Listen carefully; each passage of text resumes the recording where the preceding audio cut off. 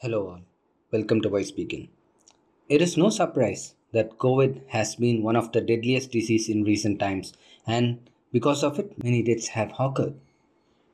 But there is one major disease that people in African nations, especially now in Madagascar, are facing: hunger and famine drought.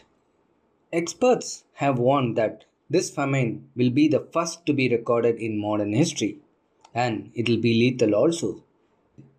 So, to find out about it, let's get into the video. Madagascar is one of the poorest countries in the world. There are many problems here, from health employment to poverty and climate change, due to which crores of people here have been victims of disasters. Starting from 2020, for almost 2 years, the world has witnessed extreme weather events like heat waves, forest fire, and high flood, etc. Now, next in the list is the famine. In the African country Madagascar, the situation is very bad at this time.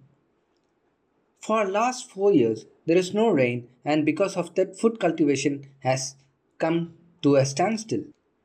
People are not getting proper food to eat, due to which they have to live by eating grass and grasshoppers. This condition has occurred due to drought and frequent dust storms in the country. According to the United Nations World Food Programme, thousands of people are facing famine in the southern part of the country, especially children below the age of 5 years, in which cases of malnutrition are increasing.